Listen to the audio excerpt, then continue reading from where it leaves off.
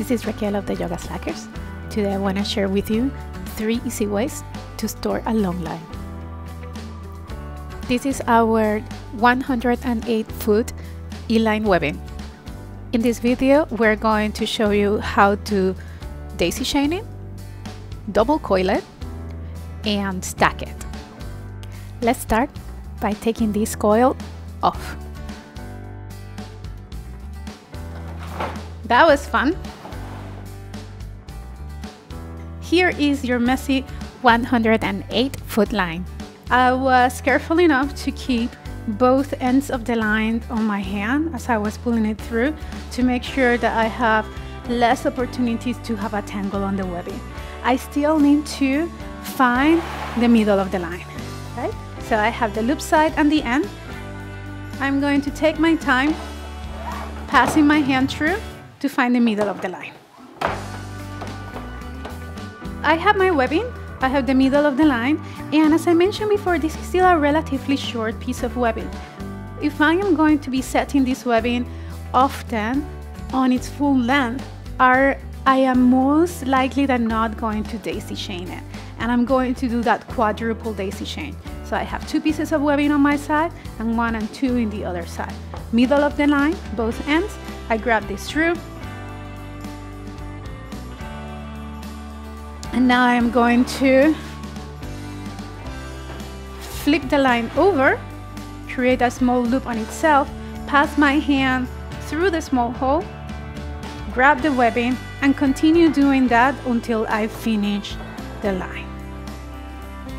This is a little easier to do if you are standing because the weight of this daisy chain is going to start pulling the daisy chain for you. So you're gonna have gravity working on your favor. Cool, get to the end of the line, pass it through, give it a tug, that is going to lock your daisy chain. And once again, we are going to place our carabiners here. So I will take the 2 loops, pass it, then take my tail ends and pass it through, and I have a shorter piece of webbing to work with than if I had done a double daisy chain or even a single daisy chain. Now, if I'm gonna be carrying this, what I'm gonna do is make it even shorter by taking one of those middle loops, or actually taking all 4 of the middle loops and passing it through. And then I will clip this to my backpack or even just put it like this on my backpack.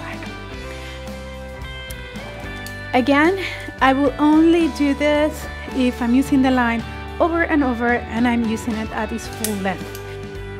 If I am traveling with this line, I will coil it. So let's see how to do that. We are going to once more remove the daisy chain from here. And I want to make sure I have this here in my hand and I'm going to pull through.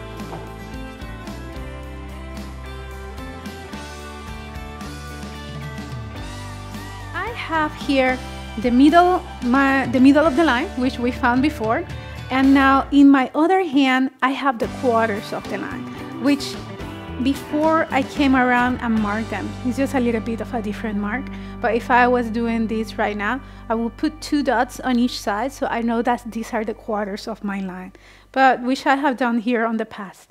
So what I'm going to do now is that I'm going to take these 2 ends and I'm going to start coiling from here. Let's see that. So I have the quarters of my line. I found this by grabbing both ends of the line, finding the middle, folding the line over again in half, and finding the middle of that. Now we are going to coil from both directions. The advantage of doing it in this way, in which I started, this will be the middle of the line. I didn't start it there. That will give me one big coil. It's very similar to the one I started or that was sent to me. Is that now I have 2 coils that I can work with. First, I can stack this over, and this is easier to manage in terms of traveling or putting it on a bag. But also, I can secure this with a rubber band. and also secure this with a different rubber band, and I can work with one side of the line without having to undo the other side.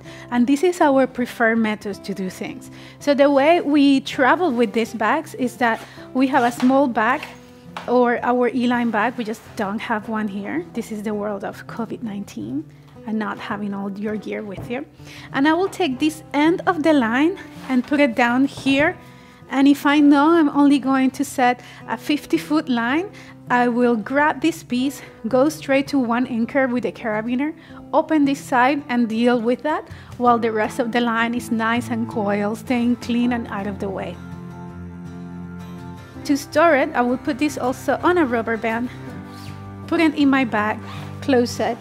I will put there my anchor in here, my carabiners, always attached to something. So even if this is coiled, I will do something like that, so I'm never losing my gear. Good. This I will do if, again, mainly we are traveling and we are very short in space. If space is not an issue, I prefer stacking long lines. Another way to store your webbing will be to stack it, and it's usually done on a bag or on a box, and it's done with longer pieces of webbing. 108 feet, you can daisy chain it, you can coil it, or you can still stack it. You find a bag, whatever bag that you like, and you want to make sure you can reach the bottom of it, and all we're going to do is start putting the webbing one on top of each other, right? You want to take your time doing this. It's not about grabbing the webbing and putting it on the bag. It's about putting one piece on top of the other.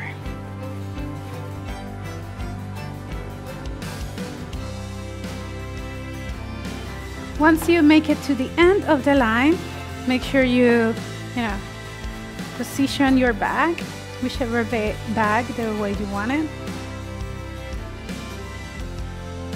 Allow some of its tail to stay out. On this one, I'm not so much worried about the water tightness of this bag at the moment. I can close it, and I can actually keep that last piece of webbing stuck in here. Because all I'm trying to do is to inhibit this piece of webbing to go into the bag, because I don't want that tail end to kind of weave itself through the rest of the webbing. To use this, all I have to do is open the bag, clip this to my anchor, and start pulling, right? So it's super easy to use. It keeps the webbing nice and organized. I don't have to spend the time daisy chaining or coiling, and it's a really good way to avoid knots. So that is another option that you have to deal with your webbing. And it also makes for a nice soft camping pillow.